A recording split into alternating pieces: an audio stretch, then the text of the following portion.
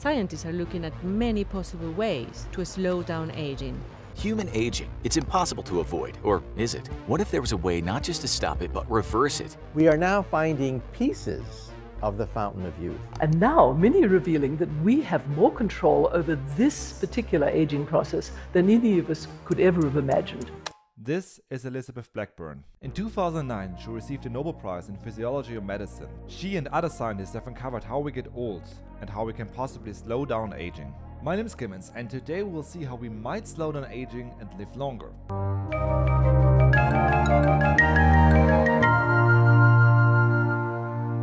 This is our third video on how to slow down aging. The videos have been produced in a way that you do not need to watch other videos in order to understand this video. But there will be references, so you might want to check the others out later. Like the following reference here. Qin Shi Huang, my great emperor, we know you want to live forever, but maybe you shouldn't drink mercury. Don't listen to him, his modern medicine hocus pocus is completely fake to begin with. Isn't it considered traditional medicine? Not yet. Wait, I found a CEO has found a recipe to slow down aging in the future. Okay. It all started in the 1930s. What are the 1930s? Psst, don't interrupt him.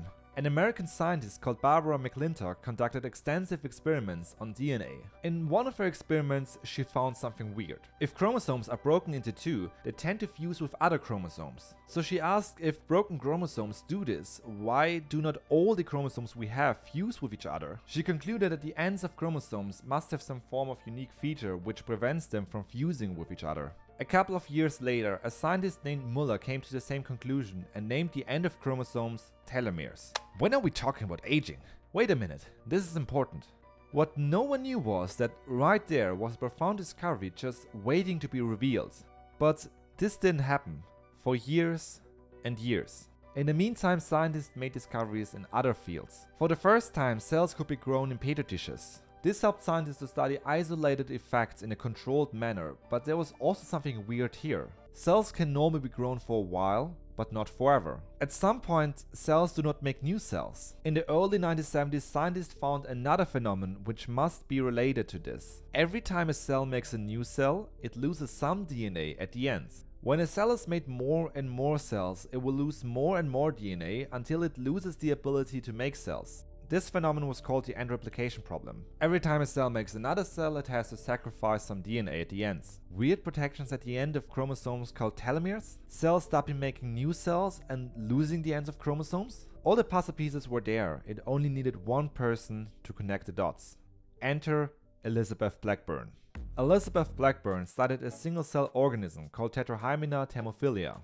This organism might look like a hairy cucumber, but also provided the last piece of the puzzle.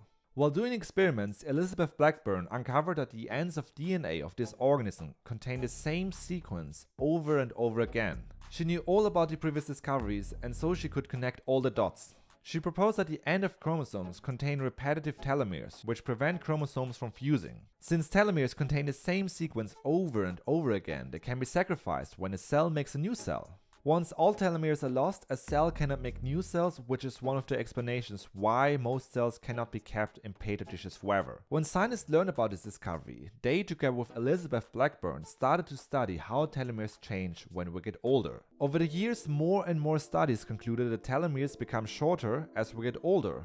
And the loss of telomeres is associated with many age-related diseases. You see, when our cells lose more and more of the telomeres, they become dysregulated and might stop making new cells. Over time, the metabolism of cells change, and together with other factors, this causes them to enter a zombie-like state, as we've discovered in this video.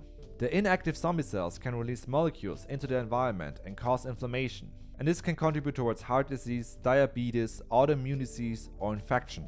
More dramatically though, the loss of telomeres takes away the protection of chromosomes and potentially cause cancer. Cancer normally arises after a very long process, and telomeres or the loss of telomeres are involved here.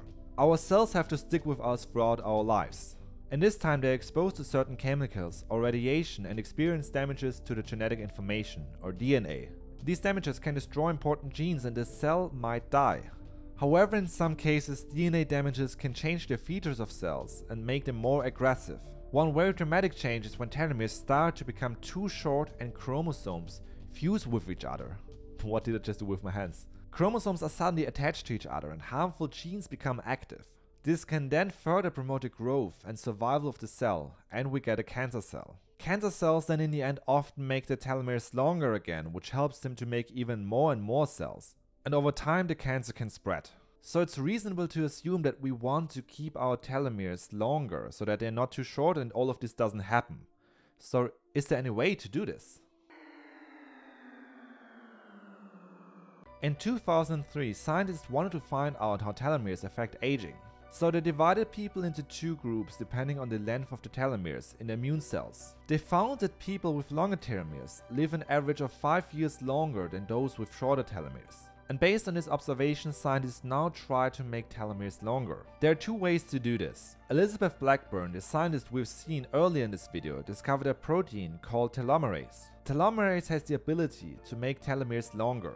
We all have telomerase encoded in our genes, but the issue is that telomerase is often not active in the adult body. So scientists now try to reactivate telomerase in order to see if they then can slow down aging.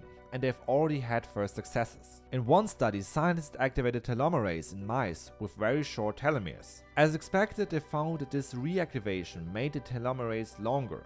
However, it also made the mice more fertile and improved the function of the brain. It seemed like age-related symptoms were reversed. In another study, scientists transferred telomerase as a form of gene therapy into mice. They then activated telomerase in different organs. Astonishingly, it was found that mice which received the therapy lived 41% longer than the control.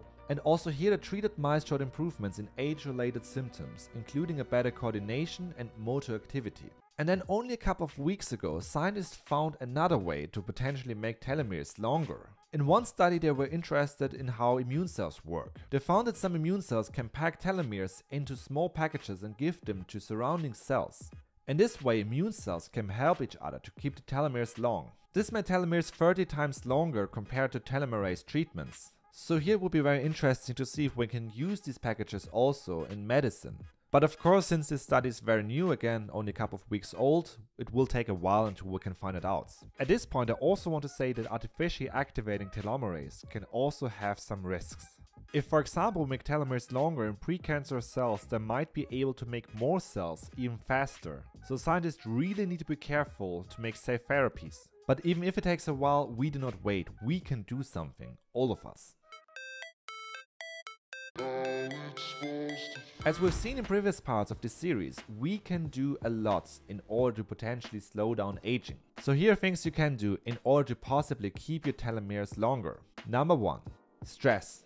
Stress can impact the length of our telomeres. This trend begins early in our lives and continues as we get older. The idea right now is that chronic stress leads to the release of molecules called glucocorticoids. Glucocorticoids then travel through the body, enter cells and cause reactions. The short-term reactions to these stress hormones might be fine, but when it becomes chronic, it changes the activity of our genes and mitochondria.